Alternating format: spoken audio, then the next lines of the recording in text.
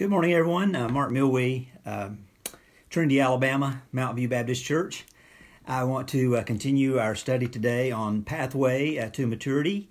And today I want to talk about the important subject of trust.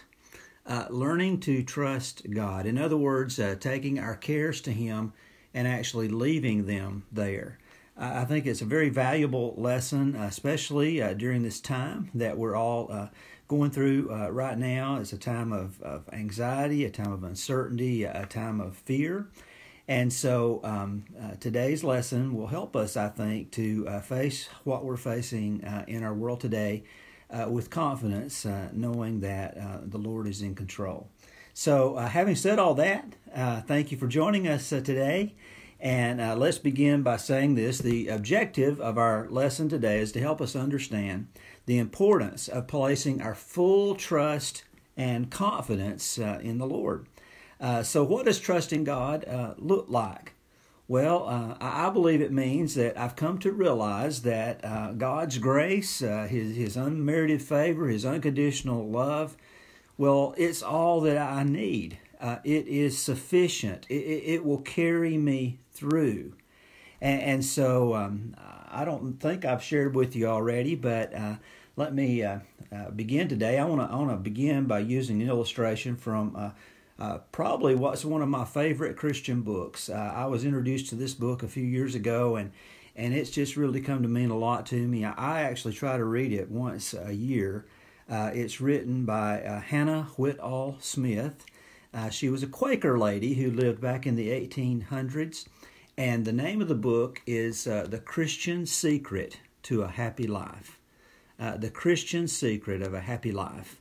And if you that title can be deceptive because you'd think somebody that wrote that book would have had a carefree life. But if you read the biography of Hannah Whitall Smith, you'll discover that she went through a lot of difficulty and a lot of hardship in her life. And in spite of all that, she is able to keep a positive attitude. So she tells this story, though, that I think helps to illustrate what we're talking about when I say trust. She says once she had a grievous problem that she couldn't resolve, so she went to a lady who she considered to be deeply spiritual. And she just poured out her problems to her, and she said the lady listened patiently, let her completely finish all that she was sharing, and she said that she waited expectantly, for some sympathy and for some consideration. But after she finished sharing all these struggles, all these problems, the lady said, "Yes, all you say may be very true, but then in spite of it all, there is God." Well, Hannah was a little perplexed by that answer. She tried to make the woman understand that she really did have, a problem, but after listening much more, the lady again just virtually dismissed everything that Hannah had said, and she said, "Oh yes, I understand, but then as I tell you, there is God." Well, no matter how hard she tried, Hannah couldn't get the lady to say anything else, and she left a little disappointed. She returned a few days later, went through the same thing again, and every time the lady gave the same answer. But Hannah says at last, because the woman said it so often and seemed so sure, I began to dimly wonder whether, after all, God might be enough for my need. She says, overwhelming and as peculiar as I felt it would be, from wondering I came gradually to believing that being my Creator and Redeemer, He must be enough. She says, at last a conviction burst upon me that He really was enough. And my eyes were open to the fact of the absolute and utter all-sufficiency of God. Well, that's what we want to talk about today, that no matter what we're facing in life, God is enough as we trust Him. So, at weak and vulnerable times in our life, God gives us the opportunity to learn to trust. The passage that comes to mind when I think of trust is the familiar and very beloved passage from Proverbs, Proverbs chapter 3, verses 5 and 6. Many of you can probably quote it with me. Trust in the Lord with all your heart and lean not on your own understanding. In all your ways acknowledge Him, and He will make your path straight. I wanted to begin here today because these are, as I said, are some of the most beloved verses in Scripture. These verses encourage wholehearted trust in the Lord. In fact, these verses out and out tell us to trust in the Lord even when you don't understand what's happening. We to acknowledge God in everything and not to lean on our own understanding. And as we do this, the Bible says that God will make our path straight, or your translation might say will direct your path. So, isn't it good that God's ways are higher than our ways? We can be assured that God has a plan for us, and it's much better than anything that we can come up with. In fact, I've asked a number of people who are facing death to tell me the passage that, they're really holding on to the most, and inevitably this is one of the passages that always comes to mind. Therefore, this passage is not teaching that nothing bad will ever happen to you. It tells you that God will be with you through it all. I'm sure you've all seen this little diagram. I've seen several memes about it on the internet. And it says, this is what I thought my life was going to be like. Okay? That's how I thought it was going to go. But this is how it really went. Can you relate to that? A few years ago, I was talking with a church member that was in the hospital. And it was the afternoon after she met with the doctors to tell them that she did not want any heroic efforts made to prolong her life. And as we were talking, she basically quoted this verse to me, and then she said, God sees everything, and God knows better than I do how my death will affect everyone around me. I don't want to do anything to disrupt God's timing because my life is in His hands. She felt strongly that God's will for her would be better than anything that she and the doctors could come up with. And I got to tell you, I admired that lady for her faith. Her comments remind us that we will never face a situation where God is not sufficient to see us through. In other words, you'll never face a crisis that God is not able to help you overcome it. God will never ask you to do something that He hasn't already given you the ability to do. Because again, God is our sufficiency. God has already provided everything we need to live for Him. This is why I also draw strength from the words of Isaiah, where he says in Isaiah 26:3, you keep him in perfect peace, whose mind is stayed upon you, because he trusts in you. Now, let me repeat that. You keep him in perfect peace, whose mind is stayed upon you, because he trusts in you. My friend Greg is super smart. He's got his PhD and all that kind of stuff. He wrote a commentary on Isaiah, and on this passage, this is what he said. He said, this promise is profound. The mind, in its vast depth, both what is conscious and what is unconscious, will be sustained in absolute peace, or put better, complete order with the emotions and decisions-making faculties fully alive and free of all corruption, as long as we trust in God. When we put our thinking in God's hands to organize what chaos brought to it by sin, we're not ruled by our emotions, and yet we can experience them just as God intended when He gave them to us. Not only that, our ability to think and clearly understand what we face is purified and made right. So, what does it mean to have your mind stayed on God? It means to be fixed. In other words, my mind is fixed upon God because I trust in Him. And as a result of this trust, the Bible says, I have perfect peace. It goes back to the opening illustration that Hannah shared with us. In spite of everything that's going on around me, there is God. I think that's a word we really need to hear right now. Because if you just watch television, if you just see all the news and you see all this that's going on around us, man, it's scary. But the Bible is clearly teaching that no matter what's happening around us, God is still in control. I have peace because I have placed my life in His hands.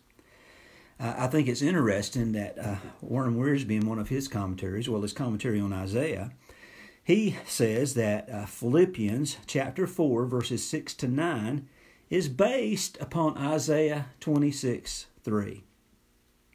So we just talked about Isaiah 26:3. His mind is, you keep him in perfect peace, whose mind is stayed upon you because he trusts in you. So now, let's look at this passage in Philippians. Philippians 4, beginning verse 6. Do not be anxious about anything, but in everything, by prayer and supplication with thanksgiving, let your requests be made known to God. And the peace of God, which passes all understanding, will guard your hearts and your minds in Christ Jesus. And then he says, finally, brothers, whatever is true, whatever is honorable, whatever is just, whatever is pure, whatever is lovely, whatever is commendable, if there's any excellence, if there's anything worthy of praise, think about these things. What you have learned and received and heard and seen in me, practice these things, and the God of peace will be with you. I preached through the book of Philippians earlier this year, and when I got to this passage, I broke it down into 3 main points. So the 3 practical steps to keeping your mind in perfect peace and trusting in the Lord is take everything to God in prayer, deliberately fill your mind with good thoughts, and put into practice what you have seen and heard. So let's take a couple of minutes and talk about these. Number 1, take everything to God in prayer. Do not be anxious about anything, but in everything by prayer and supplication with thanksgiving, let your requests be made known to God, and the peace of God, which passes all understanding, will guard your hearts and your minds in Christ Jesus. So the text says, the peace that comes from God is beyond what anything we can understand or even comprehend. It surpasses understanding. The word surpasses means it rises above or it excels. In other words, the peace of God is different from other kinds of peace. It's a peace that's overflowing out of our personal relationship with Him. It's dependent upon that relationship, not upon our circumstances. So notice what Paul does here. He says that God's peace is like a fortress that will guard our hearts and our minds in Christ Jesus. So notice that this peace is specifically found in Christ Jesus. This is that fortress of peace that guards our heart and our mind. In fact, verse 7 begins with the little Greek conjunction kai, translated as and. So this indicates that verse 7 is a result of what is commanded in verse 6. So God's peace comes to us as we do 2 things. First, when we bring all of our requests to God, nothing is too insignificant to pray for. And then number 2, as every request is laced with thanksgiving. Therefore, we pray with confidence, knowing that God is going to answer in a way that's in our best interest. He knows what's best for us, and He will answer accordingly. We can trust in His providence and provision for our lives. We can take our cares and our worries and our anxieties and our concerns to the throne of grace and trust Him for the answer. So that's the first step to keeping our mind stayed or fixed on God. The second is to deliberately fill your mind with good things. Look at verse 8. Finally, brothers, whatever is true, whatever is honorable, whatever is just, whatever is pure, what is lovely, what's commendable, if there's any excellence, anything worthy of praise, think about these things. We got to be careful what we let into our mind. We talked about that yesterday when we talked about personal purity. Verse 7 says that the peace of God will guard our hearts and our minds in Christ Jesus. But now verse 8 helps us to see that we have to do our part. We play our part by being careful about what we think about what we dwell on. We're to think about things that are excellent and praiseworthy. We're taught in 2 Corinthians 10:5, and I talked about this yesterday, to take every thought captive for Christ. So we replace our bad thoughts with better thoughts, such as whatever is true, what's honorable, what's just, what's right. As much as anything, this is what some psychologists call a positive self-talk. And there's nothing weird or unscriptural about it. I mean, it's right here in the Bible. God knows that Satan is the great deceiver. And if he can get you to worry, if he can get you to fill your mind with bad things, if he can get you to be filled with anxiety instead of trust, then he's won half the battle. You know, I said the other day when I'm talking about the Holy Spirit, the way you can tell if it's the Holy Spirit speaking to you as opposed to the devil is the Holy Spirit's always going to point you toward Christ. He's always going to build you up. He's always going to encourage you to seek, repentance and to do what's right. While the devil's going to fill you with anxiety and fear and all that. Listen, worry is the opposite of trust. As somebody said, worrying won't stop the bad stuff from happening. It'll just keep you from enjoying the good. So learn to trust. So take everything to God in prayer. Fill your mind with good thoughts. And now number 3, practice these things. Put them into practice. Look at verse 9. What you have learned and received and heard and seen in me, practice these things, and the God of peace will be with you. Now, you might want to circle those words, practice these things, right there in your Bible. Or maybe your translation just simply says, do these things. In fact, I think we can summarize these verses by saying, right praying plus right thinking equals right living. Let me repeat that. Right praying plus right thinking equals right living. In other words, we can come and sit through Bible study after Bible study, sermon after sermon, but if we never put into practice what we're learning, then it's not helping us. Paul says, what you have learned and received and heard in me, practice these things. In other words, just do it, try it, live it, and if you will, the peace of God will be with you. Now, do you think that Paul was a man that knew what he was talking about? I mean, he wrote this book from prison. He is a man that lived through years of anxiety and stress, I mean on a daily basis. In 2 Corinthians 11, we get a little sense of some of the things he lived through. It says, he writes, but whatever else anyone dares to boast of, I'm speaking as a fool, I also dare to boast of that. Are the Hebrews? So am I. Are the Israelites? So am I. Are the offspring of Abraham? So am I. Are the servants of Christ? I'm a better one. I am talking like a madman with far greater labors, far more imprisonments, with countless beatings, often near death. 5 times I received at the hands of the Jews 40 lashes less 1. 3 times I was beaten with rods. Once I was stoned. 3 times I was shipwrecked. A night and a day I was adrift at sea on frequent journeys and dangers from rivers, dangers from robbers, dangers from my own people, dangers from Gentiles, dangers in the city, dangers in the wilderness, dangers at sea, danger from false brothers, in toil and hardship through many sleepless nights, in hunger and thirst, often without food, in cold and exposure. And apart from all other things, there's the daily pressure on me of the anxiety for all the churches. So Paul knew a little bit about stress and anxiety. And he says, in our text today, I taught you these things. Put them into practice. Put into practice what you've learned and received. You've heard these things from me. You've seen them at work in my life. He's basically saying, and listen, he says, I'm a man that knows what he's talking about. And if you'll do these things, if you'll practice these things, then the peace of God will be with you.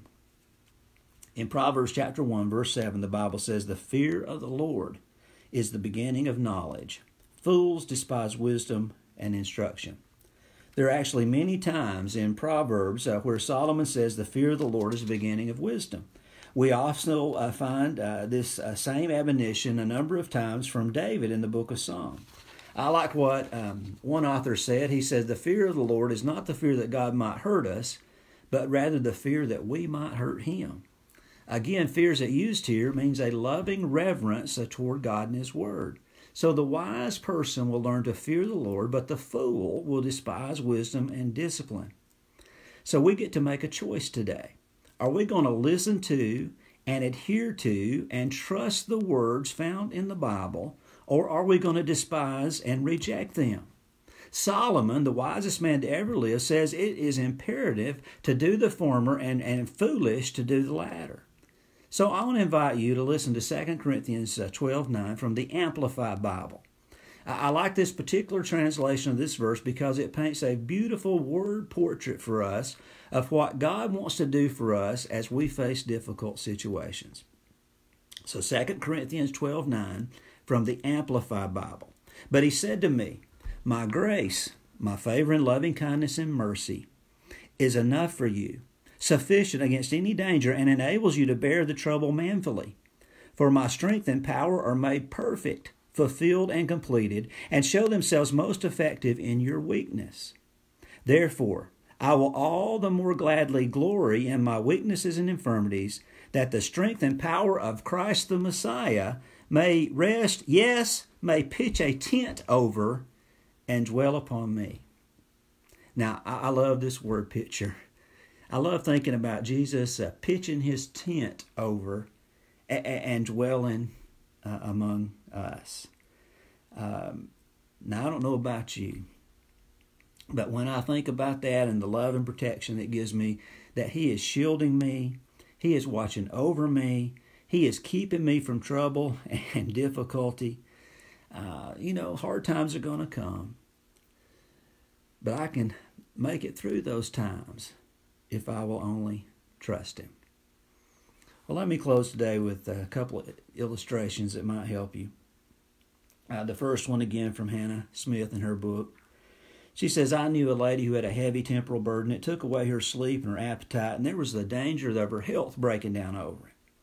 She said one day when it seemed especially heavy, she noticed laying on the table near her a little tract entitled Hannah's Faith. Well, attracted by the title, she picked it up and began to read it. It was a story of a poor woman who had been carried triumphantly through a life of unusual sorrow. She was given the history of her life to a kind visitor on one occasion, and at the close, the visitor said with feeling, "Oh, Hannah, I don't see how you could bear so much sorrow." Her quick reply was, "Well, I didn't bear it. The Lord bore it for me." "Well, yes," said the visitor, "that's the right way. We must take our troubles to the Lord." "Yes," Hannah replied, "but we must do more than that. We must leave them there." Now listen very carefully to what she says. Most people take their burdens to Him, but they bring them away with them again and are just as worried and unhappy as ever. But I take mine and I leave them with Him, and I come away and forget them. If the worry comes back, I take it to Him again, and I do this over and over until at last I forget I have any worries, and I am at perfect peace.